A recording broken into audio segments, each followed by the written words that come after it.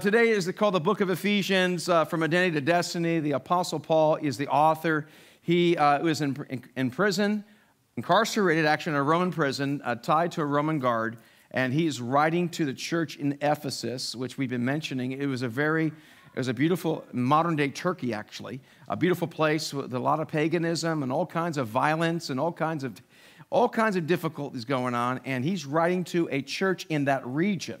Sometimes the Apostle Paul might write to the church of Corinth and other places, and he'll actually give shout-outs to people. And this one, it's a generalized letter to the geographical location of Ephesus. And by the time of this writing, it's probably about 50 A.D., and so he's writing to a church, and last week we spoke about it, what he's doing. And it's an amazing book of the Bible. And we mentioned the whole premise of this series is called From Identity to Destiny. From identity to destiny.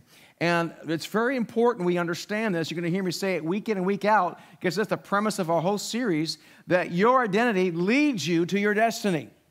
And the two most important thoughts that you can have at any moment is this: what you think about God, how you view God, and what you think about yourself determines the course of your life. And so right thinking is very, very important. A lot of people put a lot of emphasis on the spiritual war. There is a spiritual war, but primarily the war field, if you will, the battlefield is literally in the mind. This is where the battle is fought. And how you think about yourself is very, very important. Remember, they call us, by the way, if you're not familiar, they call the church, by the way, church means ecclesia, those called out to gather together, okay? They call it the church. They call the church the body of Christ. And Christ is called the head of the church. Now, why is that the case? Why do they call Jesus the head and we the body? Because Jesus said this: as the Father sent me to do my mission, so I send you. So we are his hands and we're his feet on this planet. And God has given dominion, if you will, to us. And we've lost some of that authority by giving it away, by ignoring God and going our own way. So a lot of the things that God does on the planet, he does through me and you. Okay, I hope you get that. He doesn't have angels doing the work. You and I are doing the work. Okay, but the primary battle is in the mind. So what happens is this: if we have the mind of Christ, if my mind's telling my arm to move, that's great. But if I disconnect my mind from my body, it's not going to work very good, or if I change it. So the enemy, what he tries to do is get you to believe a lie. So if he gets you to believe a lie, then you'll act in a way that's not appropriate or right or helpful. Does that make sense? You following me, everybody? So the enemy's job, if you will, lack for a better illustration, it'd be like having an angel on one side and a demon on the other one. And they're whispering in your ear, trying to get you to do something. Why? Because they recognize that you and I have primary authority on this place, earth. God has given us authority. And the enemy tries to get us to think wrong thoughts, okay? If he gets you to think wrong thoughts, then you start having wrong ideas, wrong actions, and it just perpetuates like a snowball going down a hill. Okay, and this is what happens. That's why it's very important to get the right thoughts. That's why you need to have the right thoughts about God and the right thoughts about yourself, for as a man thinketh, he will become. That's very, very true in Scripture. You can see that. So this is where the battle takes place. Now, the enemy understands that, and that's the reason why he tries to get you to think the wrong thoughts about God and the wrong thoughts about yourself. And if you get it wrong, your whole life gets messed up. It messes up your destiny and your purpose. God has a destiny and a purpose about you. And wouldn't it be nice, everybody, wouldn't it be nice where you didn't have to worry about yourself anymore? Do you ever do that? You go to a new place, you have to go to a party or a work party, awkward work party, or worse than that, a wedding or whatever, graduation party, and you have to go, you have to meet the people you do not know, or how about the first day on the job, or the first day in the middle school, the first day in college, or the first day in high school, and you're sitting there and it's awkward. And what do I do? Who do I talk to? You're nervous, right? Why are we nervous about that? Why are we nervous about around other people for? Because we want to see if they'll like us, right? Will I be accepted? Will I be liked? Will I be valued? Every human being has a desire to be valued and liked and loved. And so we look for people to validate us, all right? And if we don't feel comfortable in ourselves, we start kind of, what do I think about me? And we spend so much time thinking about ourselves that we don't even notice the people around us. It's a miserable place to live. when you're trying to get validation from other people. How much better is it to get validation from God, to know who I am in God? God, I'm made in God's image. God loves me, has a purpose for my life. I can throw my shoulders back. I can be confident and humble at the same time. And so it's so much better to think that way. So the enemy understands the importance of identity. That's why we've been talking week in, week out, that if you get your identity messed up, you mess everything up. So we want to make sure we get our identity right of who we are in Jesus Christ. I want to tell you a story about a man and a son who had his identity right and what God did in their lives. Because God does not have us here just to live our lives, to occupy space and time. He has us here to make a difference. We are his hands and we are his feet. And if we know our identity in Christ and we know who God is, then we can start fulfilling what God has for us. Back in 1877 to Frederick, I'm not going to try to do the German, so I'm not even going to try. Just call him Frederick, the German dude, okay? Okay, honey, Mom, how do you say that in German? By Finkel, okay. All you got to do in German is go, like that, and it sounds, just like you're sneezing. Now, by the way, I can do that because I'm German, okay? All right, sounds like Klingon, okay? So, so what happened was this guy, he began something called Bethel. It was a place of Bethel, and he opened a home and a ministry to reach out to disfortunate people with epilepsy, the forgotten ones in society. And this happened in Germany. And so I was reading an article about Dietrich Bonhoeffer and a biography about him by Eric McTaxis, and he writes this about these guys, okay? So Bethel, which is this ministry, began in 1867 as a Christian community for people with epilepsy, but by 1900, including several facilities that cared for 1,600 physically and mentally disabled persons. Frederick Jr. took it over at his father's death in 1910. And by the 1930s, it was a whole town with schools, churches, farms, factories, shops, and housing for patients, nurses, and caregivers. At the center were numerous hospital and care facilities, including orphanages. Bonhoeffer, who was the gentleman pastor, saw that Bethel as an antithesis of the Nazi worldview that exalted power and strength.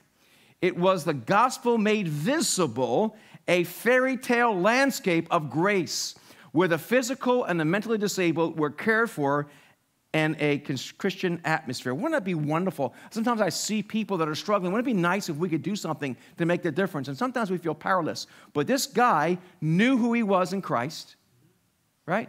He knew who God was, and he was called by God to make a difference. Now, what happened during this time, the Nazis were raising in power, and they came against them.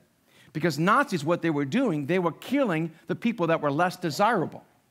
They killed people that had ailments. In fact, I think my mother shared this story with me. Wasn't it Poppy's, was it his brother? My grandfather, my mother's father, we call him Poppy, okay? Not Big Poppy, that's from the Red Sox. But Poppy. Poppy had, my grandfather, William Harcuff, had a daughter or a sister, or was it a man? You don't know? Okay. We'll talk about it at lunch. Her brother's brother. Okay. Her brother's brother, he had some problems. He was handicapped. And the Nazis took him and killed him. Never saw him again. Oh, we're going to take care of him. And took him apart. And they killed him. And this is what was going on in the Nazi regime. They had no respect for life. And by the way, anytime a society does not respect life, look out. You can see what happens if you kill the unborn and kill the elderly.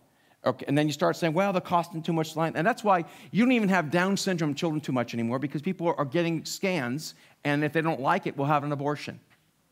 And how sad is that God has used all sorts of people. So when you start getting rid of the less desirables, that's exactly what happened in Nazi Germany, and it's happening in the United States of America if we're not careful. So here, the point is this. He knew who God was. He knew who he was, and he had a mission to make a change. God has you and I here for a reason to make a change. And the only way we're going to do that is we need to know who God is. And we need to know who we are in God. And then you're not going to be wasting your time trying to, am I good enough? I don't care about me. I want to love God and I want to love people. How much better is that, everybody? That's the way to live your life. Why do you want to live your life trying to measure up to everybody else? Why do you want to compare yourself to other people? Why do you want, it's so exhausting, right? Why not be about God and what he's doing and make a difference in the world? That your life actually matters for something beyond just breathing and existing and taking up space and paying bills, right? And taking pills. A lot better to have a purpose and a vision. And this is what God wants to do in our lives. And how he does that is by us getting a vision. So your identity leads to your destiny. And we want people to find their destiny in Christ. Now, we mentioned this last time. I'll go through it quickly. The wrong premise is this: I do, therefore I am. That's wrong.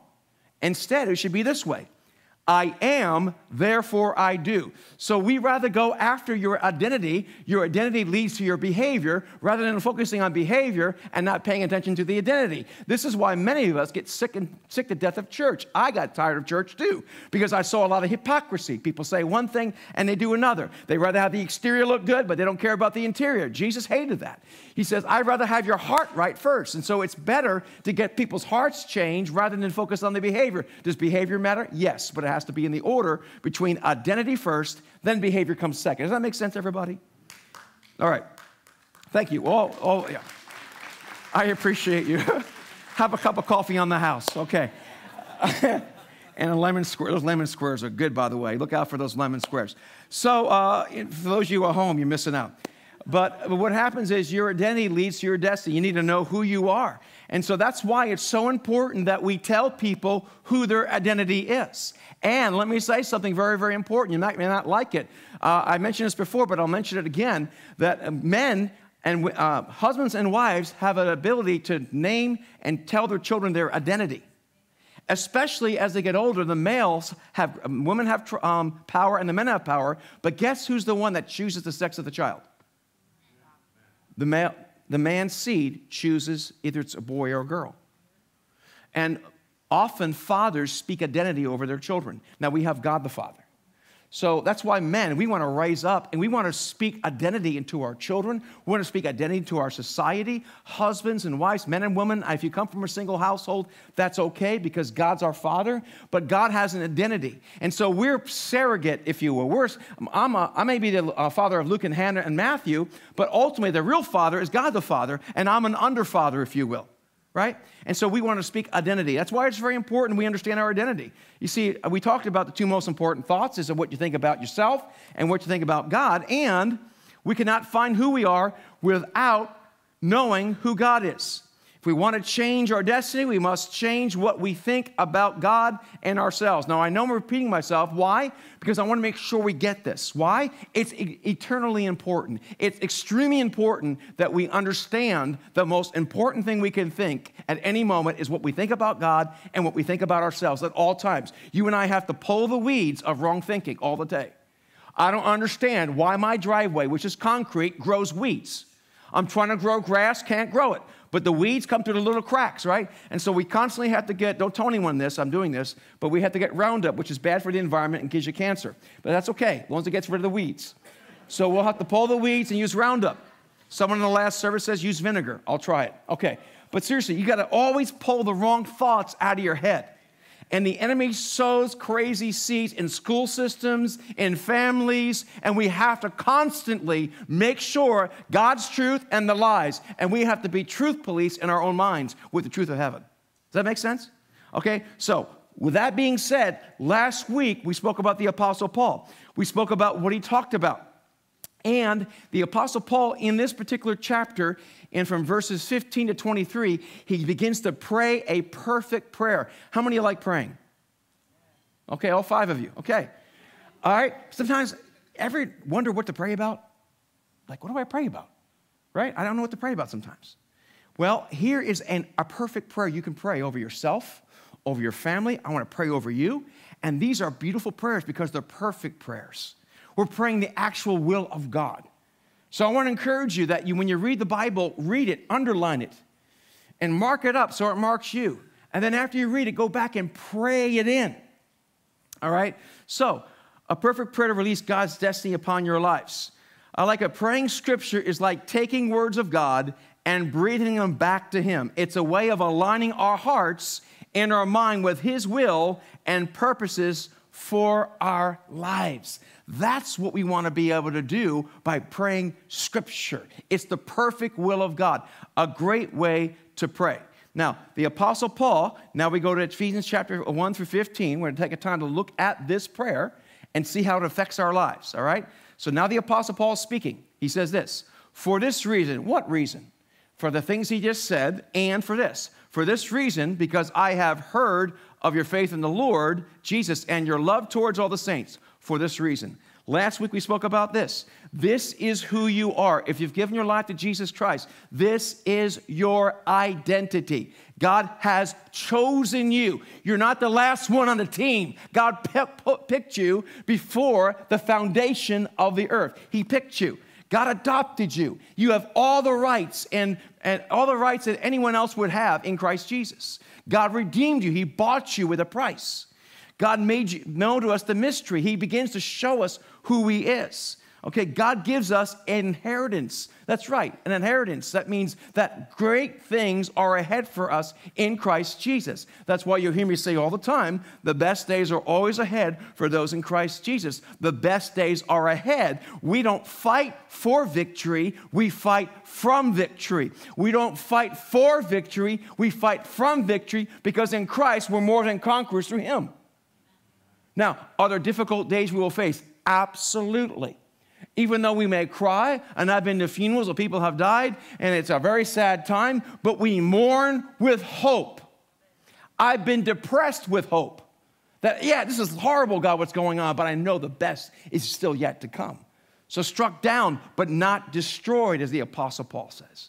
So He's given us an inheritance, and also He sealed us with the Holy Spirit, that we are marked by Him. He cares about you. You're not forgotten. He knows all about you. Jesus even says He knows every single hair follicle on your head. He knows your hopes. He knows your dreams. He knows what you're going through. He knows how you feel lonely sometimes. He knows all those attributes of your life. So today, as we continue to look, for this reason, because I have heard of your faith. The Apostle Paul heard of their faith. He's in prison. He's excited about it. So what does he do?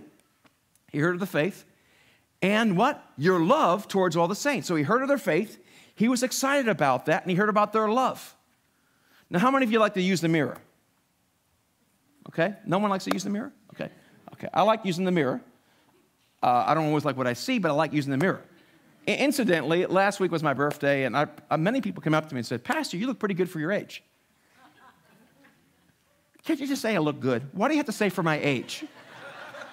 That means there's a problem, okay? Just say you look good. You never tell a 20-year-old you look good for your age. Okay, I got issues that require tissues. Let's move forward. Jesus and your love towards all the saints. So what is a mirror? A mirror tells you what you look like. If you're a believer in Jesus Christ, you want to see how well you're loving each other. And by the way, the word love there is agape. You know what agape means? Self-sacrificial love. It means I'm going to give something to you without requiring something in return. When you give something and have an exchange, it's called business. When you give without expecting anything in return, I don't require anything in return. I'm going to bless you no matter what. How many of you like going to a store, right? You go to a store, you ever go to a clothing store, and they're just all over you like flies on whatever, like bees and honey, okay? And they're coming to you, and they're so nice to you, and they're on commission. But if you go to the Apple store, for example, I'm not saying, but they have no commission. So they'll tell me, nah, you don't need a MacBook Pro. A MacBook Air would serve you just fine. Really? Oh, yeah, you don't need that. Because they don't care. They're just there to serve. They're not trying to get something out of me. And how much better is that, everybody? That's what love is. I'm not saying Apple's love, okay? So I'm not promoting Apple. I'm just showing you the example of trying to get something out of somebody. How much better is it that we choose to love people and expect nothing in return? I'm not going to require something from you. You know what that happens? When you go, I want to bless someone instead of taking something out of them. Validate me, validate me, validate me, validate me. I mean, how exhausted. Oh, no, here comes that guy. Here comes that girl. They want me to validate them all the time. How about you just, I'm going to bless you. I don't care what you give back to me. Isn't that much better? That's what real love is. The Bible says agape towards all the saints. You know what you are? You're a saint. You're a saint. If you've given your life to Christ, you're a saint. So we should call each other Saint Eric, right? Saint Luke, Saint Sandra, Saint Hannah, okay? Saint Joe, Saint Stephanie. I expect you guys to call each other saints. Because if you've given your life to Christ, you are a saint. No, I ain't. Yes, you are. In fact, I read this quote, I like it. To live above with the saints we love, that will be glory. To live below with the saints we know, that's quite another story. And that's true. You'll have a great opportunity. You want to see how good your love for God is? How do you treat people who are not like you? Okay, here we go. Remain in love. And remain in agape. And remain trying to bless somebody else and not, you know what? You really get blessed when you give.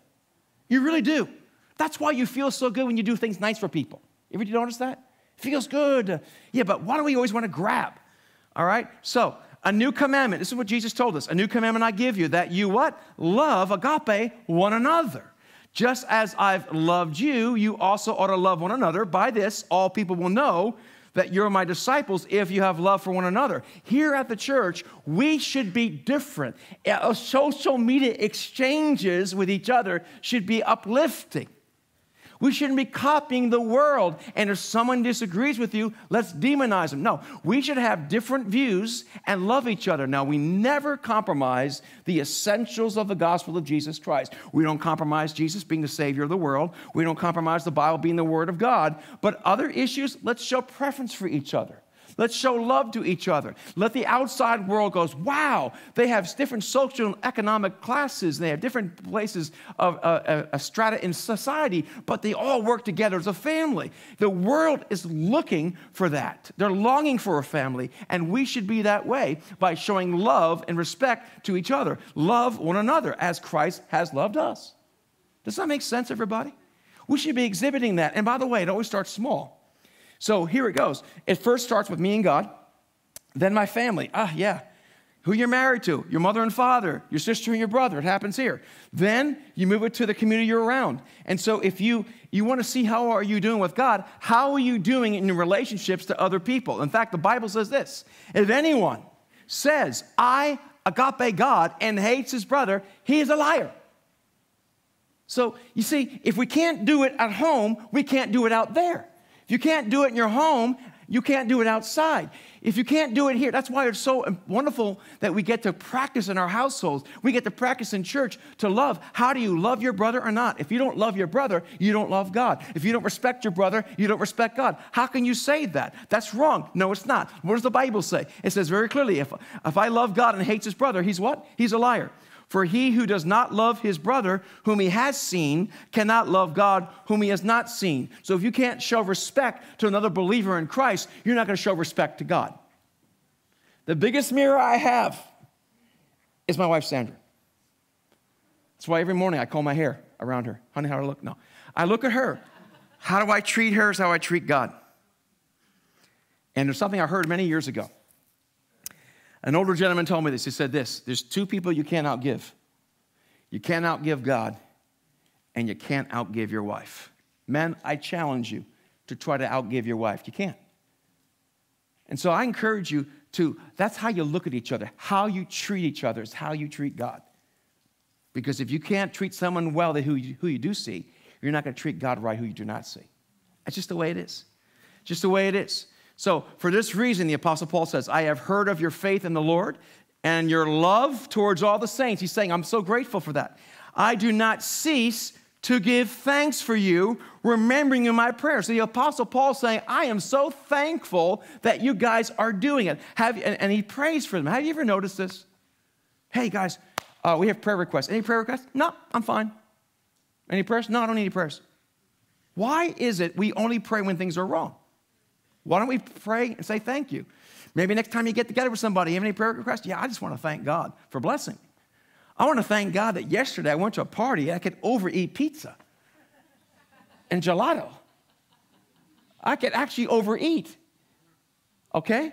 And so, why is that a good thing? I'm so blessed I can overeat. I'm so blessed that my family is home. I'm so blessed I can take a shower this morning. I'm so blessed to be here this morning sharing with you the most important relationship I have is with God, and that I can share with you the insights and the love God has for you, and get to tell you how much God loves you, how He's passionate about you. He knows your pain. He loves you. He has a purpose for your life. I mean, what greater thing can I do than that? I get to do it. Thank God for that. I thank God that I get to help you see Jesus. Don't look at me. Look at Christ. My job is to bring you and help you to experience what God has for you. And what a privilege that is. Thank you, God. Thank you, God, that I can actually walk. I can talk. I have all these blessings, right? I want to thank God for that. Thank that my parents, I have an ability to have my parents in church today. I can talk to them. I can see them, right? What a blessing. Well, to give thanks for you, remembering you always in my prayers, praying and thanking God for somebody. Can you thank God if someone gets into a college you can't get into? Do you thank God when someone gets married and you're not married? Can you thank God if someone gets a pay raise? Can you thank God if someone's in better shape than you are? Can you thank God? We should be able to do that. We should be able to bless each other and thank God. It's such a better place to be. And church should be that kind of place where we celebrate each other. So we want to remain in love. And we want to have thanksgiving prayers. Now, what does that mean? Well, gratitude brings you to God's altitude. If you want to be in a high level, be thankful. God loves thankful people. In fact, the Bible says in the book of Psalms, enter His gates with thanksgiving in your heart. Enter His courts with praise. Thanksgiving and praise opens you up for the supernatural. It opens you up to the favor of God. Because whatever you focus upon, you will drive towards. The Bible has now, behavior psychologists tell us that. It's so true. Whatever you focus on, you will drive towards, whatever it is. I mentioned before, I got to stop being so negative. I got to stop being so negative. I got to stop being so negative. Guess what I'll be? Thank you, God, that I'm a positive person. Thank you, God, I'm a good driver. Thank you, Father, I'm a good driver. When I hit the garage, thank you, Father, I'm a good driver. Right? Thank you, Father, I'm a good golfer. I'm a good golfer. Hey, I'm serious. You start saying the right thing. Thank you that I have a good marriage. Thank you that I'm patient with my children. Thank you, Father God, that I have self-discipline. Thank you that I can control myself in Jesus' name. Thank you that I'm a positive person. Thank you that I bring life to people. You know what begins to happen? Your mind hears it. It gets into your subconscious. The Holy Spirit comes upon it, and you start driving towards God's success in your life. And true success is knowing the will of God and accomplishing it in power with the Holy Spirit and the body of Christ. That's true success. And that's what God has us for. And gratitude sets you up to the altitude of heaven. Being negative, find everything wrong. I'm sorry, I want to be positive. It's very easy to be negative, right? Try to find the good in circumstances. Rejoice always. Pray without ceasing. Give thanks in all circumstances, every single moment. I'm sorry, everybody, I'm getting choked by this thing. We should be thanking God in every set of circumstances. Excuse me one second. There we go. Give thanks for all circumstances, for this is the will of God in Christ Jesus for you. What's God's will for you? Rejoice in everything. Pray and give thanks. This is God's will for you. And you know the truth of the matter is, you start doing that, you start feeling better. You start thinking better. And who doesn't want to hang out with somebody that's encouraging? Who doesn't want to hang out with someone that is seeing life in everything? Oh, you want to make fun of people and tell how bad they look on social media? Can you believe they wore that, they did that, what an idiot that person is? You might get the laughs, but they're cheap laughs. And then your friends are like, what happens when I'm not around? Are they going to speak about me? But if you speak good about people when other people are around, they're like, man, I bet he says nice things about me when I'm gone. You see how that works?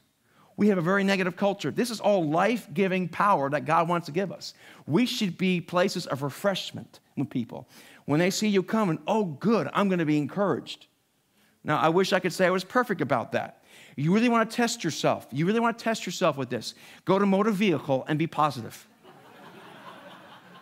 When you get to the front counter and they say, I'm sorry, you need this piece of paper and you don't have it after you waited 3.5 hours. You look the woman or the guy in the face and go, I thank you so much for doing your job so well.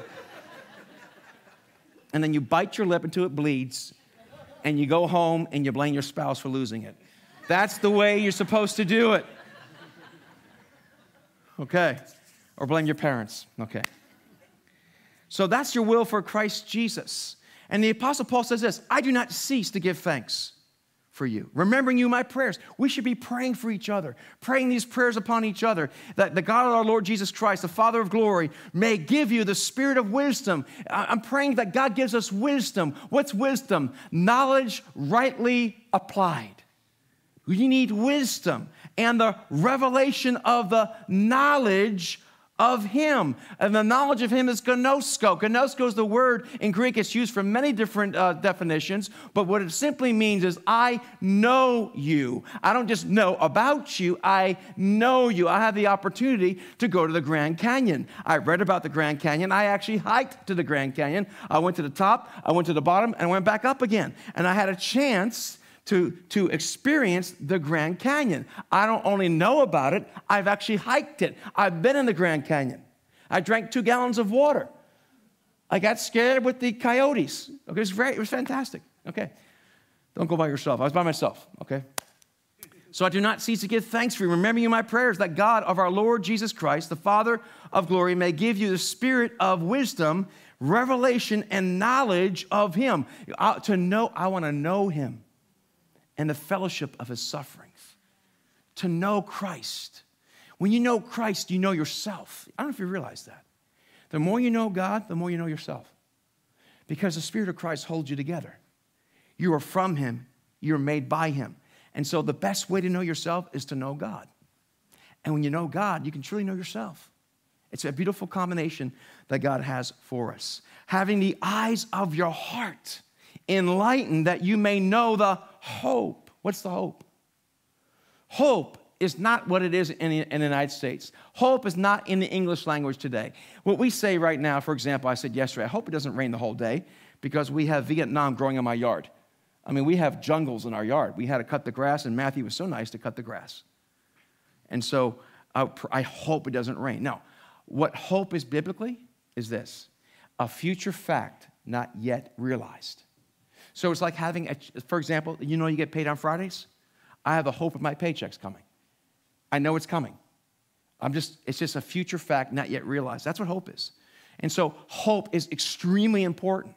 And we have the hope of our salvation. That gives us the strength to move on. That's why no matter what we're going through, we can encourage each other with the hope of that, to which he's called you, which we are the riches of his glorious inheritance in the saints. So remain in love, thanksgiving, and prayer. We have the hope of our calling. The best days, as I mentioned before, are ahead. I know where I'm going in Christ. You see, what oxygen is to the lungs, such is hope to the meaning of life. No matter how bad things get, we have hope. Just this morning, I've been thinking of a woman who unfortunately lost her husband to cancer. They don't come to this church, but they've been in my mind. And so finally, this morning, I just feel like I got to text her, and I got to let her know I'm praying for her and that God understands what she's going through. So I got the number, and this morning I was just looking through the notes. I texted her and said, I just want to let you know God loves you. Whatever you're going through, He understands what you're going through, and I'm praying for you. Just thank you. I needed that right now. Because I'm not thinking of myself. I'm thinking of God. God said, I really care about this woman right now who's in Florida. Would you text her? And then I make her day. I help her day. Isn't that a better way to live, right? And so we want to be about oxygen like that. We want to be able to make a difference. Having the eyes of your hearts enlightened, that you may know the hope which he has called you, and what are the riches of his glorious inheritance. We have an inheritance, everybody. And now, notice this. I didn't catch this when I read it fast. Look at this. What is the hope to which he has called you? What are the riches of, what does it say? Didn't say mine. Oh, wait a minute here. What? That must be a typo. It's not a typo. And ChatGPT didn't do it, okay? He called you, what are the riches of what? His glorious inheritance. Guess who his inheritance is? You and me. What? Yeah. Jesus is excited about his inheritance. You're in the bank of heaven. He loves you. He loves me. He has an inheritance in us. Do you realize that? God's calling you for something. So God loves you. He wants you. He actually wants you. He loves you. You're his inheritance. Just like my children are my inheritance. So this is how that works. Remain in love, thanksgiving and prayers, hope of calling, rich inheritance, and that's of Christ. We are Christ's inheritance, everybody. Amen. You're wanted. How about that? You're loved. You're wanted. You mean something to God. He cares about you. His plans are so much better than our plans. They really are. Isn't that a beautiful thing to realize? He wants you as his inheritance. See, and what is the immeasurable greatness of his power towards us? His power, the word power there means dunamis. Dunamis is the Greek word, we get the word dynamite.